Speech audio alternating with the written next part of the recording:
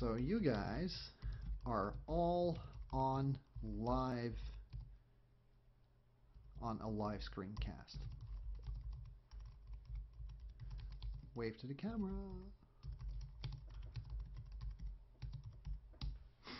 And there's my text. So in this channel it's pretty chaotic, and you want to keep a nice eye out what's been said and stuff like that. But these are great places for support. Now there's text, what people are saying, and there are certain messages that you get when people join or people quit. And there you see, you got people waving at the camera.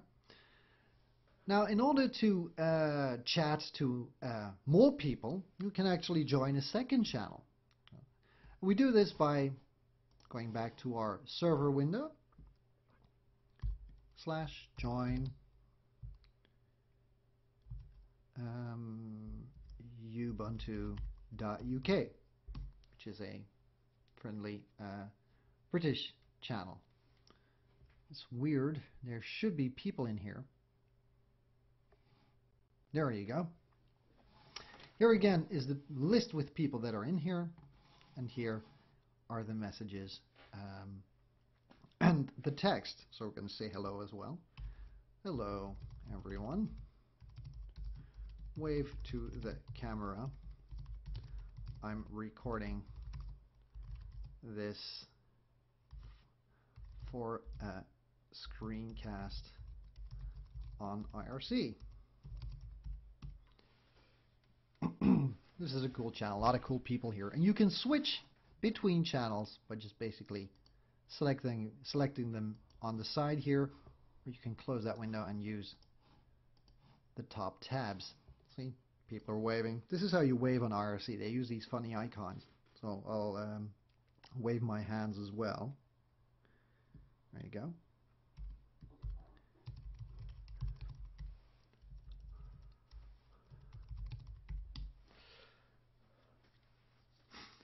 Now, there are some people in here. If I talk to them, if I talk to these people, everybody will see. Whatever I type in this window is something that everybody will see.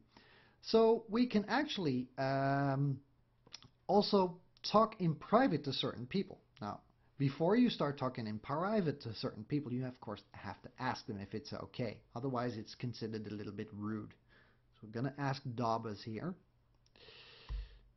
Daubers. Can I talk to you in a private room to demonstrate how /MSG works? There's Popey playing around with ASCII art. Now if I want to talk, if I want to address somebody, I can just basically type their name and then hit the tab key, and it will actually auto-complete it.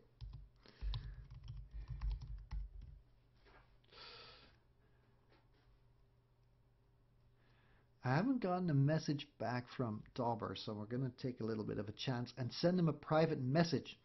In order to do that, we can actually, again, enter the command to send a private message, which is /MSG. The name of the user, in this case, we'll talk to Popey because he's harassing us. And then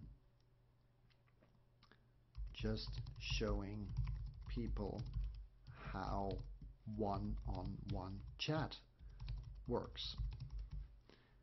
I hit enter, and you'll see that I'm literally pointing my finger at the screen, which is not something you can see on a screencast, so I'll use the mouse.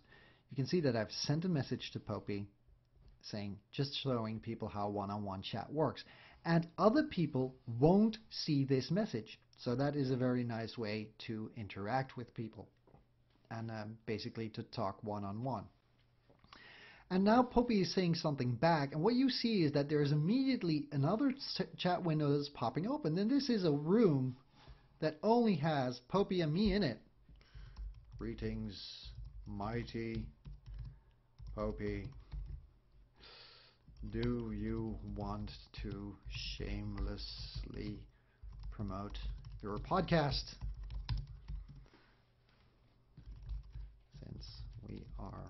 troubleshooting. It's the least we can do.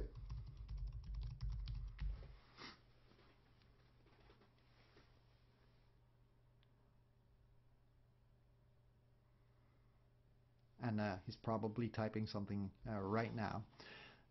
Now, as he is typing that, we're going to go back to the Ubuntu room, and I'm going to show you how to leave a room.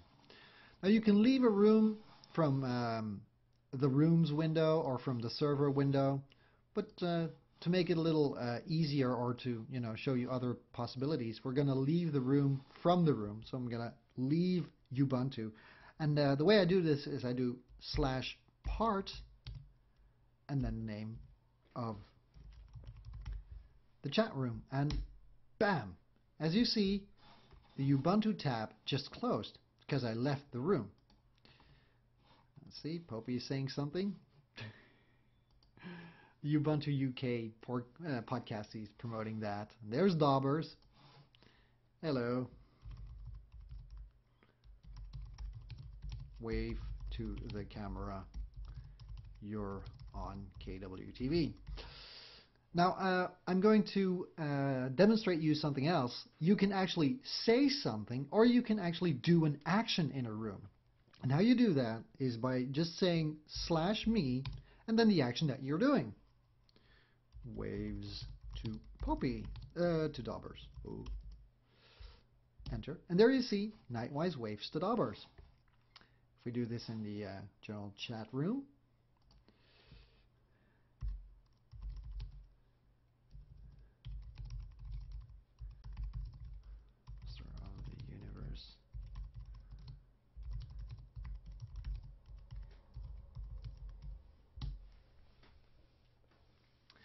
and there you see it gets a funny color and it's an action. So you see sometimes people say things, sometimes people do things, and it keeps the event animated, keeps everything animated. Dolphers wakes back. And if I want to leave this room as well, I just do part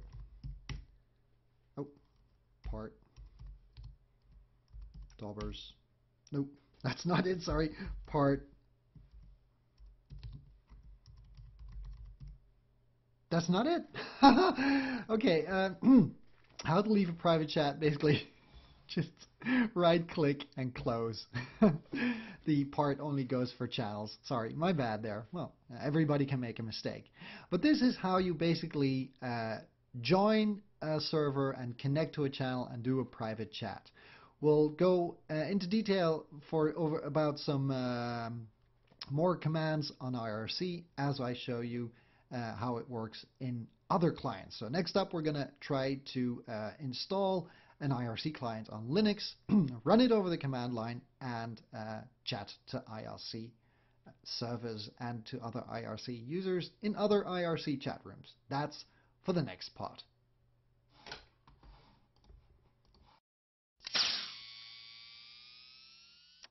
Next up, it's IRC under Linux. We've taken a look at using IRC in Windows, and now Linux is up next. I have a Ubuntu installation here, 9.10, but you can do it with any version, older version of Ubuntu. Most of the applications that we're going to talk about are available in all the distros. There are two ways to use IRC. There's a graphical way, and there is a text-based way, or a command line-based way. The graphical way is of course nice if you're sitting behind the system, but the command line way is even more interesting if you have an incoming SSA connection, like we talked about in the previous episodes of KWTV, where I showed you how to set up a server. Now we're going to start out by showing you the command line way, and to do that we need to open up the terminal. Now the command line application that we're going to talk about is called IRSSI. So we're going to install that one. Sudo apt-get install IRSSI. Oops, one S too much. There you go. Make the screen a little larger here. So you can see it has installed it. Might be the case that you have to enter your root password, of course, but I've done so earlier. And in order to set up IRSSI, the only thing we have to do is type in the command. There you go. Doesn't look very exciting, and it doesn't really tell you what to do as opposed to the graphical client that we just talked to. But this makes it even more simple. We need to know one extra command, and that is the command to connect to the server, because all the other IRC commands that we talked about, join and part and message and /me, they all work. So the first thing that we need to do is connect to a server. To do that, we do /server, the name of our server, irc.freenode.net, and then hit enter. And there you go. We are connected to the Freenode server. Now we can also set our nickname once we're connected, and we do this by the command nick.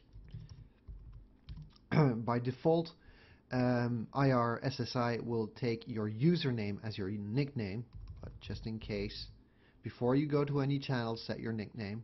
In this case, there you go, Knightwise. And as you can see, the Freenode server does support nicks longer than 8 characters. This one does. So we're going to join a room again, and in order to do that, same command, /join. Going to take Ubuntu. There you go. And there we are in the channel Ubuntu. Now we're going to join a second channel. Again, we are going to join a second channel with the join command. As I said, you can run those commands from a chat room or from the main server window. In this case, we're going to go back to the main server window, and in order to do this, you're going to press escape and then 1. As you can see, you can navigate the different windows as we did with the tabs up top on MIRC, but with this program you just have to use the numeral keys and escape. So escape 1 is your terminal window, escape 2 is your first chat window. If we're going to join a second chat window, we're going to go back to the server window, join #Linux, for example. There you go. There is no one in #Linux. I'm going to see. Might take a while to synchronize. No, nobody there. /part. Strange. Linux channel should be full. Going to go back to the server window. Ah, here it is. We can't connect to the Linux channel because our nick isn't registered. On the IRC Freenode server, you can also register your nickname. So we're going to choose a different channel. /join. There we go. So Linux Outlaws. That's a channel out there. Enter, and here we are in Linux Outlaws. So once again, escape 1 is your server window. Escape 2 is your first chat window. Escape 3 is your second chat window. Escape 4 is the next chat window. As you can see, that's the way you navigate in between windows. Now, there's not much activity at the moment, but normally you see numbers popping up here. There you go. Activity 2. Now, what does that mean? That says, oh, you know, somebody is talking in chat room number 2. So escape 2, and there you see a join or part message. So by keeping an eye on this bottom part of your window, you can see in which chat rooms people are talking. And if you send a private message to somebody, like /msg, let's see, hello, that is going to open up another channel, another room, and you can navigate to that by escape 6. So below here, it will tell you in which window the activity is, and you can switch between them by escape and the numeric keys. If you want to quit the program, just go to the server window and type quit. And that's opening and closing IRSSI, the command line interface on Linux.